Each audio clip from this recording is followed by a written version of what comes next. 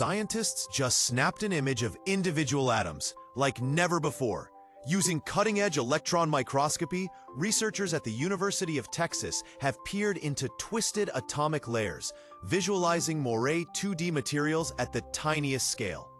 They captured the atomic structure of twisted tungsten disulfide, unlocking ultra-precise control over its electronic and optical powers.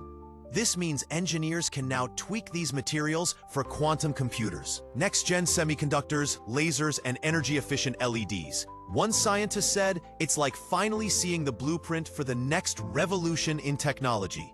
Imagine a quantum computer built at the atomic level, faster, smaller, smarter than anything we've ever seen.